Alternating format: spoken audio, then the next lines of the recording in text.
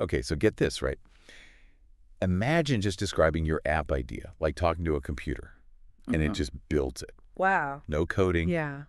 no messing with software, just like straight up creation. Right. It's like, we're talking sci-fi stuff here, right? It is, yeah. That's what we're going to be diving into today. Okay. We've got this really cool article about DeepSeek. Mm-hmm. It's this brand new AI system Yeah. causing a lot of buzz out there, even challenging like the big guys like OpenAI. Right.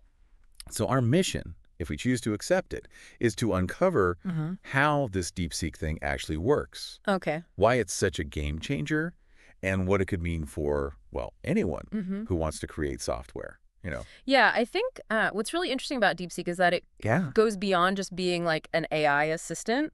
We're talking about maybe changing how software is made, like making it for everyone, not just the coding wizards out there. Yeah, so let's unpack this a bit. So the article dives into two main parts of DeepSeek. Okay. Beta R2 and Janus Pro. These are like the power couple of AI, right? Exactly. They each have their specialty, right? So Beta R2 is the brains, the logic, the problem-solving part. Yeah. It figures out, you know, how your app idea actually works, the steps, all that. Okay. Then you've got Janus Pro. That's the creative one, right? It handles how it looks. Right. Make sure it's all sleek and user-friendly, you know, that people will actually want to use it. So they put these two to the test. Oh, yeah. In one experiment, right? Yeah. Like, they challenged DeepSeek to build a whole calculator app. And get this, all it had was a text prompt like, hey, DeepSeek, make me a calculator, and boom, it just appears. Yeah, like magic almost, right? Yeah, and it even shows you a preview, like as it's building it. That is so cool. Wild, right? It is, yeah. And what's even more amazing is that DeepSeek, it wasn't just following instructions blindly, you know? Beta R2, it actually broke down the problem. Right. Like, it figured out that a calculator needs buttons, it needs a display, it needs to update in real time. Oh, wow. You know, it's almost like it was thinking through the process. Right. Which is a huge step towards what the experts call true AI. Yeah. Not just pattern recognition, you know, but actually understanding and solving problems on its own. That's huge. So while Beta R2 is doing all that, Janus Pro steps in to make it look good. Exactly. Yeah. It creates this really cool, like, user-friendly interface. Yeah. You can see it right away, right? It's all happening at the same time as the code's being written in the background. Wow. It's crazy how seamless the whole thing is. It's amazing.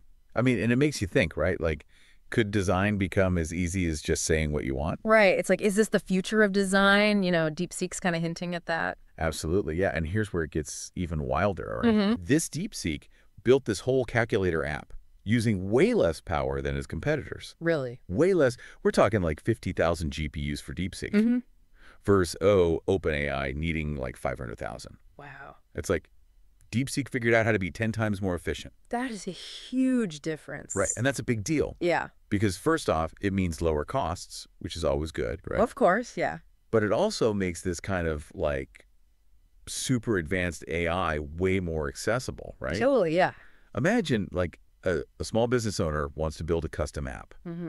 They wouldn't need a massive data center. Right. They could potentially run DeepSeek on like a powerful home computer. Yeah. Which totally changes who can be a part of like AI development. It really does, yeah. It's like democratizing access to this kind of technology. Exactly. Yeah, and the article really drives home this point about cost, you know. Like OpenAI's models, they're super powerful. Oh, yeah. But they cost billions. Yeah. But DeepSeek, it gets similar results, but for way less money. It's like they found a way to make the most advanced AI suddenly affordable. Right. Not just for the, you know, tech giants. Yeah, exactly. So for everyone. So it's like DeepSeek is challenging this idea yeah. that bigger is always better in AI. Yeah, it's not about brute force anymore. Right. It's about smart design and targeted training, getting amazing results without needing a supercomputer. Right. So we've got Beta R2, thinking like a programmer. Janus Pro, designing like a pro, right. all while being super efficient. Yeah. But let's focus on Beta R2 for a second. Okay. The article uses some pretty strong language, right? Describing it as almost human-like in its thinking. Yeah. What makes it so special? So Beta R2, it goes beyond just, you know, doing what it's told. It solves problems by breaking them down into smaller steps. Yeah. It can even, like, anticipate problems before they happen. Wow. And it can actually reflect on its own process. No way. That's something we haven't seen in AI before. That's wild. It's almost like it can think about its own thinking. So it's not just to understand the words, but, like, the meaning behind them. Exactly, yeah. It's the difference between, like, a student who can just repeat facts and a student who can actually use what they know to solve a brand new problem. Right, right. Beta R2 is doing the latter. That's impressive. And that's why everyone's talking about its potential for, artificial general intelligence. Okay. The kind of AI that can learn anything, adapt to any task. Makes you wonder what it can't do. Right. Okay, so we've talked about the amazing Beta R2, but let's not forget our artistic genius over here, Janus Pro. Oh, yeah. This isn't just some AI spitting out pretty pictures, right? No. It's a master of both creating and understanding images. Right. It's got that two-way thing going on. Yeah. What sets it apart is it uses different pathways for, like, getting visuals and making them. Okay. Unlike a lot of other models, and this makes it really good at both. So the images it produces, they're sharper, they're more stable. Right. It's not just keeping up with, like, DALL-E 3. It's actually beating it in a lot of ways. Yeah, the article even talks about how well it does on these benchmarks, like GenEval and DPG-Bench. Yeah, those are like the industry standards, Yeah, and remember that cool real-time interface for the calculator app we talked about? Oh, yeah. That was all Janus Pro, blending the design with the code from Beta R2. It's like watching two masters collaborate. Right? It really is, and this level of integration, it's groundbreaking, right? Yeah. We're seeing a future where design and development just work together seamlessly. Right. No more back and forth. It's like the line between artistic vision and technical stuff just disappears. It's wild, right? I mean, so we've got this AI that can build a whole app from a simple prompt super efficiently with an amazing interface. Yeah. But what does it all mean for, like, the average person? That's the big question, right? Yeah, like, what's the big picture here? Well, think about it this way, right? Building software now, it takes specific skills, lots of training, all that. But what if anyone, like, no matter who they are or what they know, could just describe their idea and have an app built? Wow, that would be huge. Right. It'd be like anyone with a good idea could compete in the tech world. Exactly. Yeah, not just the big companies with their fancy teams. Yeah, and it's not just about apps, right? Think about any creative thing that could be helped by AI. Oh, yeah, like websites, music, video games. Yeah. The possibilities are endless. It's like opening a door to a whole new world. It is, and it's not even just about convenience, it's about accessibility. Right. Imagine a world where language doesn't matter anymore because anyone can just tell AI their ideas no matter what language they speak. That's a powerful thought. Yeah. I mean, so DeepSeek could really level the playing field in tech. Yeah, it could give everyone a chance to be a part of it. But let's be realistic, right? The article does talk about some challenges that DeepSeek still needs to overcome. Right. Of course, there are always challenges with new tech. Yeah, one that stood out to me was, like, the limited resolution that Janus Pro can handle right now. Oh, yeah, that's a good point. Yeah. Right now, it's restricted to working with images at 384 by 384 pixels. Okay. Which is fine for, like, simple things like that calculator interface we talked about. Right. But it could be a problem for more complex designs, things that need more detail. Yeah, I can see how that would be a hurdle, like if you're trying to use high-res photos or really detailed illustrations. Exactly. Yeah, that's something they'll need to figure out as they keep developing it. Right, but it's important to remember this is just the beginning for DeepSeek, right? Oh, yeah, definitely. It's still early days. Yeah, the developers are always working on improvement. They're constantly pushing the boundaries. And I wouldn't be surprised if they made some big leaps in resolution in other areas pretty soon. I'm sure we'll see some exciting advancements. It's exciting to think about what they'll be able to achieve. But even with these limitations, DeepSeek's already blown past expectations in a lot of ways. It has, yeah. The article really highlights its efficiency, especially compared to its competitors. Yeah, that efficiency is key. And not just for, saving money, right, but also for making this technology more sustainable. Yeah, that's a big factor these days. Yeah, because training and running these massive AI models, it takes a ton of energy. It does. It has a real environmental impact. So the fact that DeepSeek can get similar or even better results with less computing power, it's a win for the planet too. Absolutely. It shows that progress doesn't have to come at the expense of the environment. It's all about finding that balance. Right. pushing forward, but also being mindful of the impact. Right. Sustainability is key. And speaking of impact, I think we should talk about the bigger picture, like the societal impact of all this. Oh, yeah, that's important. Like, what does it mean for us when AI starts doing things that we thought only humans could do? Right. It's a big question. And a technology this powerful, it could have both positive and negative effects. Yeah. It's crucial that we start talking about how to develop it ethically, with safeguards to prevent misuse. Yeah, like with great power comes great responsibility kind of thing, right? Exactly. And that responsibility is on all of us, developers, policymakers, even everyday users like our listeners. Everyone has a role to play. We need to shape how AI is used. We can't just let it happen. We have to guide it. And that's what we're trying to do here on the Deep Dive, Fred. Absolutely. Give our listeners the knowledge they need to navigate this rapidly changing world. Yeah, we want to empower people, give them the information they need to make informed decisions. Right, to be a part of the conversation. Yes, exactly. Yeah, it's a conversation that everyone needs to be a part of. So I think it's time to give our listeners a moment to process all of this. Yeah, it's a lot to take in. We've covered a lot of ground here in this first part. We have. But stick around, okay? Because we'll be back in a flash to wrap things up and leave you with some final thoughts to ponder. Okay, sounds good. See you in a bit. See you soon. Yeah. So, welcome back to our deep dive into DeepSeek. Yeah, we've been exploring this incredible AI system. Right. It really makes you rethink how software could be made. It does. It's amazing to imagine creating software just by, explaining your idea to a computer. I know, right? But, with anything this powerful, there are always questions, right? Of course, yeah. And one of the big ones that keeps coming up for me is what this means for jobs, Right. If AI can build software from just a description, Yeah. what happens to all the programmers out there? It's a worry I've heard a lot that AI like this will replace human programmers. Mm-hmm. Make them obsolete.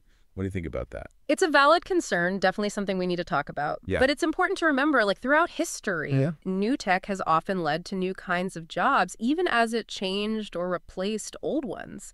So instead of thinking of AI as replacing us, Right. maybe it's more like working with us, Exactly. Yeah, augmenting our abilities. Right. Think of it like this.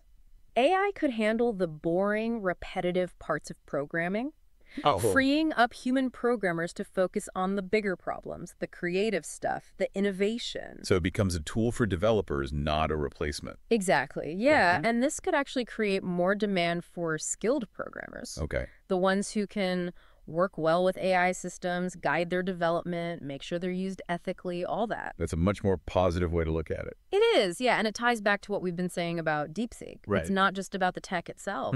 It's about how we choose to use it. Right. It's about what kind of future we want to build with it. Exactly. Technology is a tool, and like any tool, it can be used for good or bad.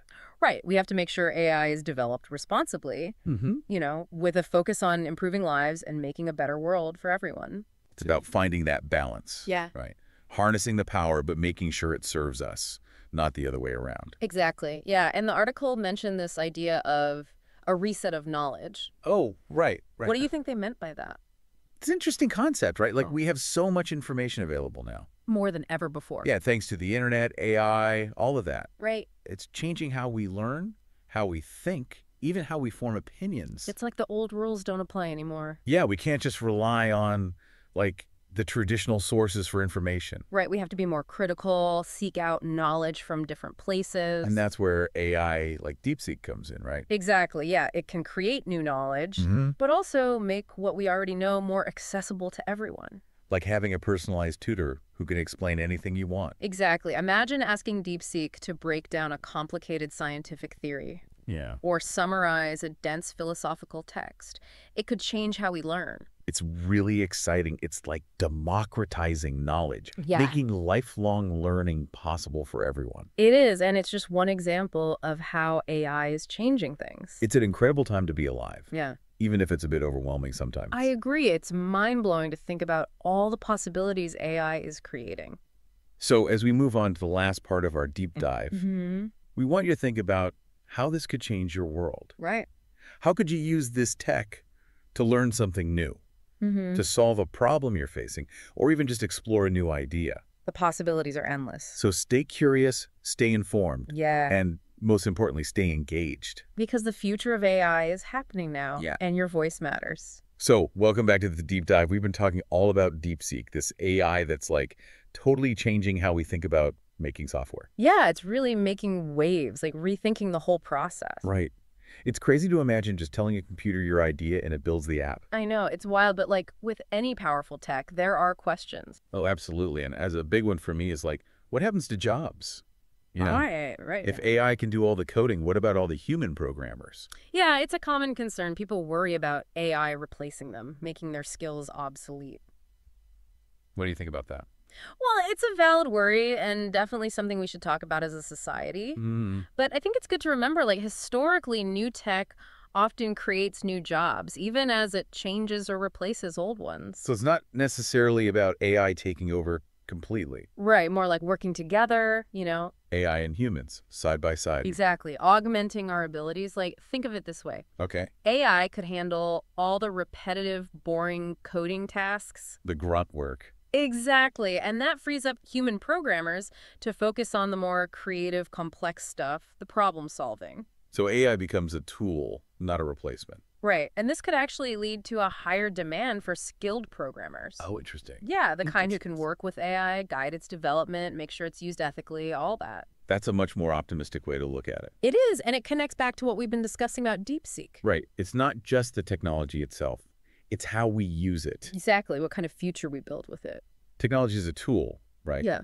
And like any tool, it can be used for good or bad. Absolutely. So we have to be careful, make sure AI is developed responsibly. Focused on making things better for everyone. Right. Improving lives, making the world a better place. It's about finding that balance, isn't it? Using the power, but making sure it serves us, not the other way around. Exactly. Yeah. The article talked about a reset of knowledge. What do they mean by that? It's fascinating, right? We have access to so much information now. More than ever before. Thanks to the internet, AI, all of that. It's changing how we learn, how we think, even what we believe. Yeah, the old ways don't really apply anymore. Yeah, we can't just trust the same old sources. We have to be more critical, find knowledge from different places. And that's where AI like DeepSeek could be huge, right? Yeah, it can generate new knowledge, but also make existing knowledge easier to understand. Like having a personal explainer for anything you want to know. Exactly. Imagine asking DeepSeek to break down a scientific theory. Or summarize a complex book. It could totally change how we learn. It's exciting, right? Making knowledge accessible to everyone. It's a powerful idea. It's a crazy time to be alive. So much change happening. It is. Yeah, a bit overwhelming, but also incredible. So many possibilities with AI. Limitless, really. So as we wrap up our deep dive into DeepSeek, we want to leave you with this. Okay. How could this technology change your life? Yeah, think about that. Could you use it to learn something new, solve a problem, explore an idea? What would you create? The possibilities are truly endless, so stay curious, stay informed. Keep exploring. And most importantly, stay engaged. The future of AI is happening now. And we all have a role to play. Absolutely. Every voice matters. Thanks for joining us on this deep dive into DeepSeek. We'll see you next time for another exploration of the amazing world of technology. See you then.